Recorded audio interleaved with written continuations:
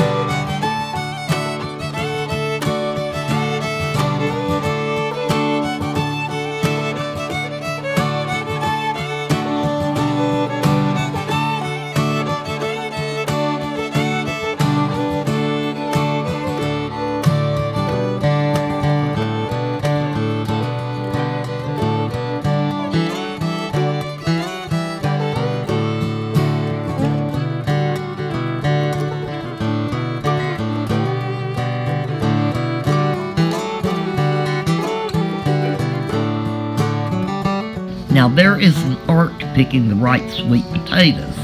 Nobody wants to pick great big sweet potatoes because they will have strands that are just like wood that run through them.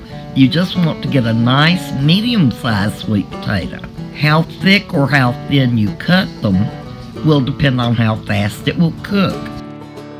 I'm Susan Thigpen. Once upon a time, two partners and I started the Mountain Laurel, a monthly journal of mountain life. We were in an area of the Blue Ridge where there were a wealth of elderly people who told fascinating stories. It was important to us that these stories be kept and shared. We collected and we printed people's stories, and eventually it spread all over the entire country.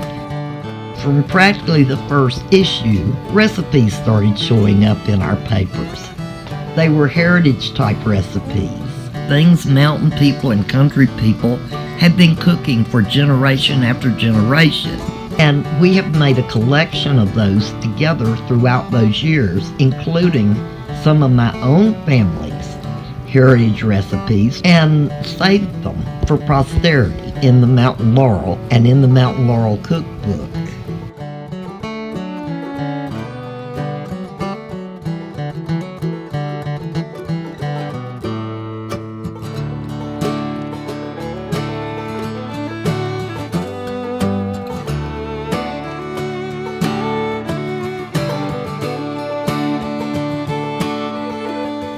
In 1983, we started a little newspaper called the Mountain Laurel.